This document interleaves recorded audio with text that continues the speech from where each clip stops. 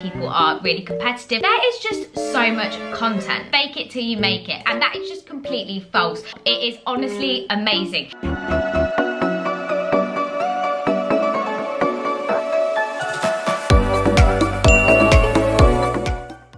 Hello my loves, and welcome back to my channel. So today's video is a very important one for any medical students or future medical students out there. I went to medical school with such a strange perception of what it was going to be like. A lot of the things I thought were completely wrong, and I want you to learn from my mistakes, and these are my 10 top things I wish someone had told me before I started medical school. So if you do like the sound of today's video, then please remember to give it a big thumbs up. And also, if you are a medical student, then let me know whether you agree with what I'm saying or whether you have any other things that you wish someone had told you before medical school. I would love to hear what you think in the comments. And also, if you are new, then welcome. My name is Anna, and here on this channel we just have a little bit of something for everyone from medicine, uni, lifestyle, and I would love if you decided to stick around and subscribe. So my first tip would have saved an awful lot of stress, an awful lot of worry, and that is that the content actually isn't that hard. Now, I was panicking so much that I wasn't going to be clever enough, that I was too dumb for medical school, but actually the content isn't as hard as you think. Now, that doesn't mean that I agree with the phrase medical school is easier than A-levels that you might hear some medical students talk about because of the sheer amount of volume. There is a lot of volume, but the actual content isn't as hard as you would think. The next one is that medical school is very competitive. Now, I was hoping that once the competitive nature of getting a place at medical school was over and we were all there, medical students might be less competitive.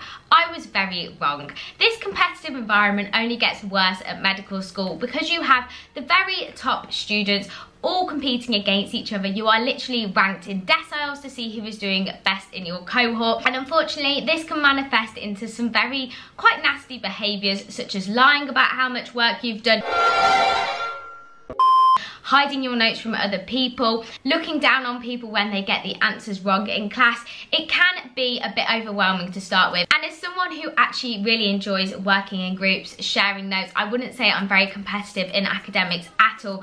I see it as whatever decile you're in, you're still going to be a doctor at the end of the day. It is something that you get used to, and if you just ignore those people that do want to be really competitive, not let it phase you, and find people that are more like you and want to work together, then you're going to be absolutely fine. Number 3 is you're going to have to get used to not being at the top of your class, and equally it's absolutely fine to not be the top of your cohort in medical school. You are going to be compared against people that were all top of their class, and unless you are a genius, that is just not realistic when you get to medical school. And equally, if you don't want to be in the very top decile, that is fine as well. At the end of the day, no matter what decile you finish in, you're still going to get your title as a doctor. It can be really easy to compare yourselves to people that seem to be doing amazing and getting much higher grades, and equally your grade percentage is probably going to drop quite a lot if you're used to getting full marks in exams and always getting every single question right. That just isn't going to happen at medical school. I kind of learnt this at A-levels, especially with biology, where an A star was literally something like 68%, but it never feels very nice taking the exam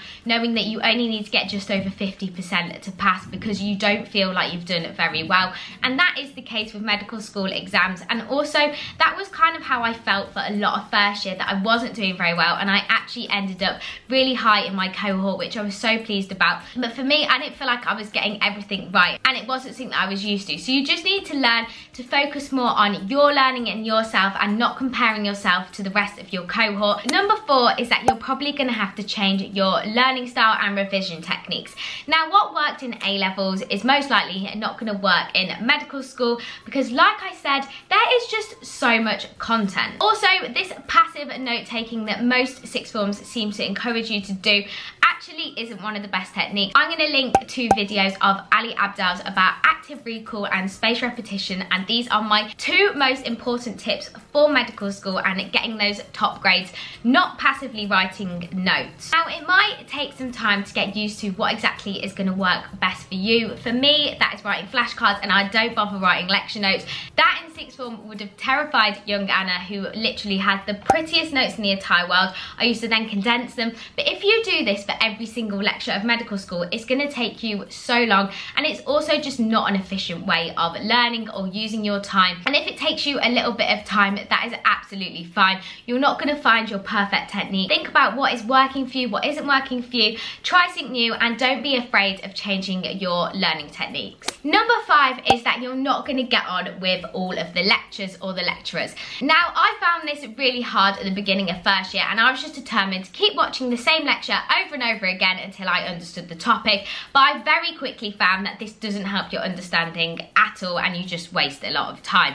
A bit like sixth form, there were some teachers that you loved, some teachers that you didn't get on with, and their learning techniques just didn't suit you. This is going to be exactly the same with lectures, and where YouTube is your best friend. Now, some of you might be thinking that watching a YouTube video is a cop-out way or a bit easier. No, stop. It is honestly amazing. Lecturers are fantastic, and some of them are top researchers in their field. They are complete experts, but that doesn't always equate to them being the best teachers, and some of them I personally find really hard to understand their lectures, which is when I jumped to YouTube, and there are some amazing YouTubers who teach medicine so simply. I always like to use the learning technique that if you can't teach a topic to a 5-year-old or a good friend, then you don't understand it properly, and YouTube for me is really good at picking up the basics, the big picture. You need to find a different learning resource that suits your learning style, and for me that tends to be YouTube. Number 6 links in really well with that, and that is you don't need to know every single detail in the lecturers.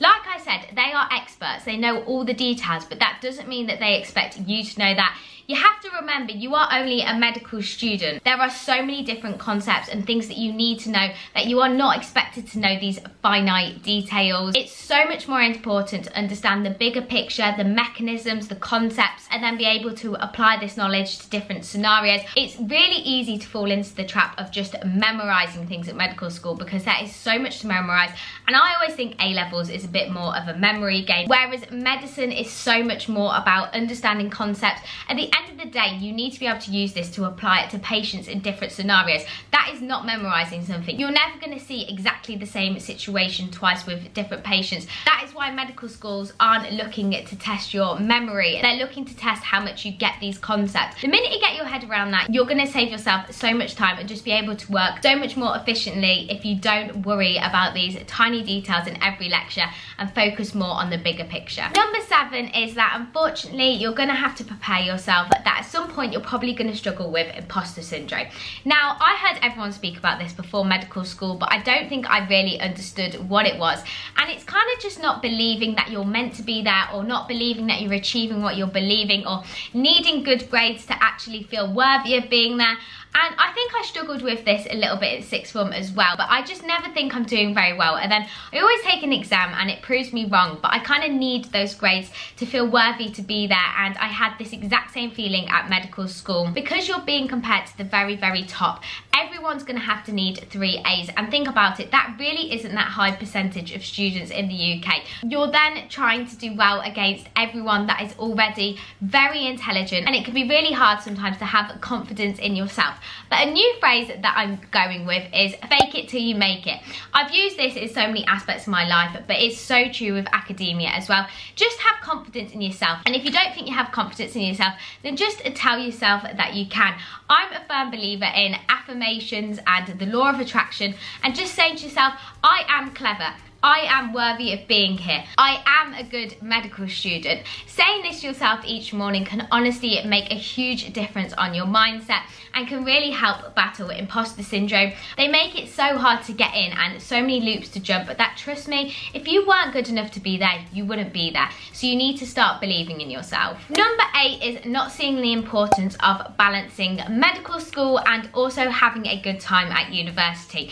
Because you have so much content to get through and probably a lot more lectures and a lot more work than a lot of other courses, it can be really easy just to fall into the trap of just working and missing out on socials or having fun and enjoying the whole university experience. Medical school is meant to be the fun, easy bit before you get all of the responsibilities of becoming a doctor. So this is your time to just really enjoy everything university has to offer. There are so many things to go and do and get involved in, from societies, going out with your friends, starting new hobbies, sports, charity work. It is so important to build your resume but also grow as a person. That is what university is for, and you're going to miss out on so much of it if you just focus on your work. Now the next one is so important, and that is, please don't be too tough on yourself if you're finding medical school hard, or finding the change hard, or not doing 100% straight away. It really is such a huge transition, and in my first term of medical school I was really hard on myself about